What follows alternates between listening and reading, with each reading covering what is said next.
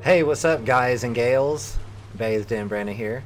So I guess this is a video about parrying, which is not really my thing.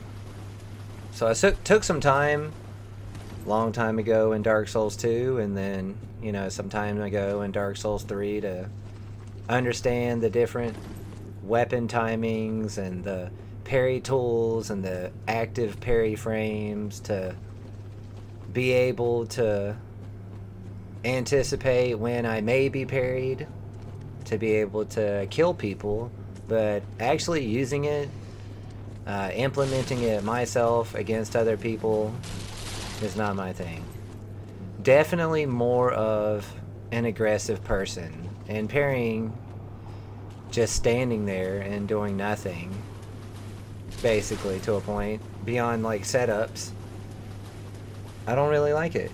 I'd rather throw running attacks, get in there, try to get some hyper armor hits, go for backstabs, be aggressive.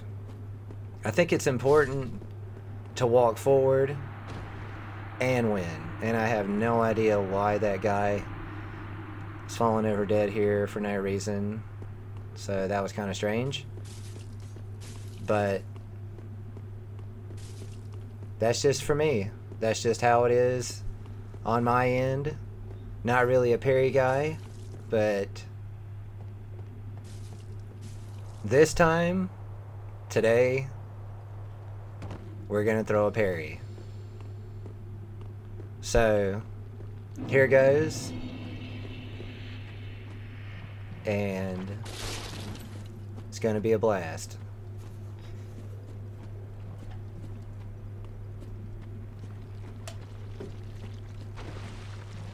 And there you are, my lovely.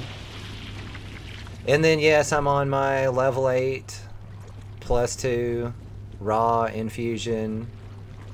The bastard sword. This is also the Mace character. Literally can't really use too many weapons on it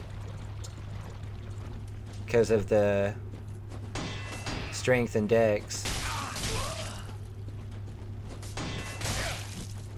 Yeah, parry, whatever.